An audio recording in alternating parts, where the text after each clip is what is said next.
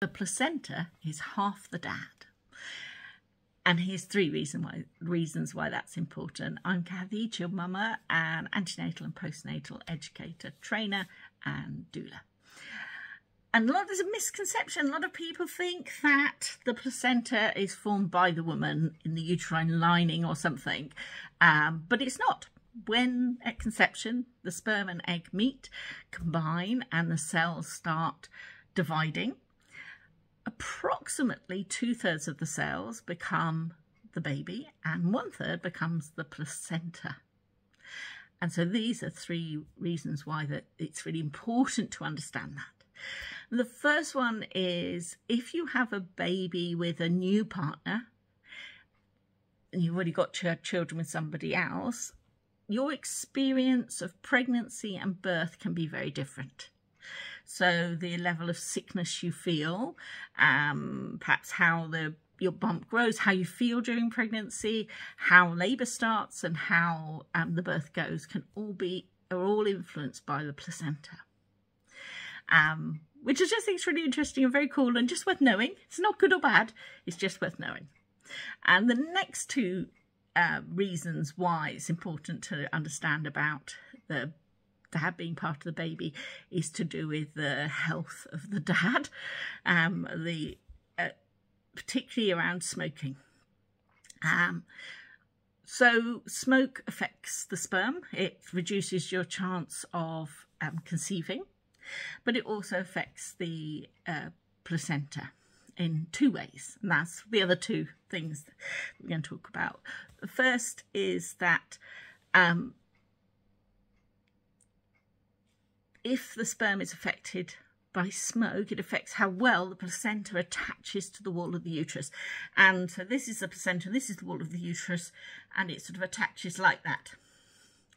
And if the placenta has been affected by smoke, it's linked to placental abruption. And so placental abruption is where, and this is affected whether the woman or the man smoke.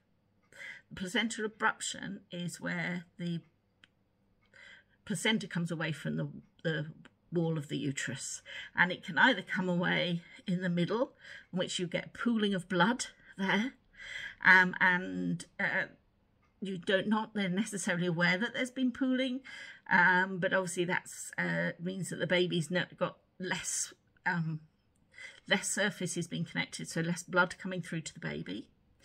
Or it can happen where it comes away at the end, and then you're more likely to know that it's happening. You have internal bleeding, and placental abruption, whether it's like that or like that, is linked to it's life-threatening for the mother and is linked with stillbirth of the baby. So it's really, it's really scary situation. So it's a big reason to stop smoking if you're trying to conceive, dads. The second way is that smoking affects the placenta.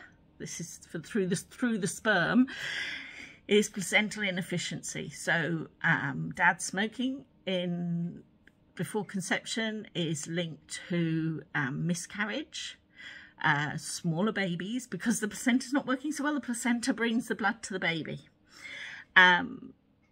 Miscarriage, smaller baby, preterm birth and stillbirth. The good news is that the smoke quickly goes out of your system, so you only need to stop smoking for a month before. And also the good news is if you don't smoke, then I think a lot of men don't necessarily feel that they've had much impact on how the how pregnancy goes and how well the baby grows. But actually, if you're healthy and you don't smoke, and then you actually have a really big impact on how well the pregnancy goes. So I hope you found that interesting. I'll be back with more interesting facts. I've got some more placenta facts because placentas are fascinating. That's enough for me for now. Bye.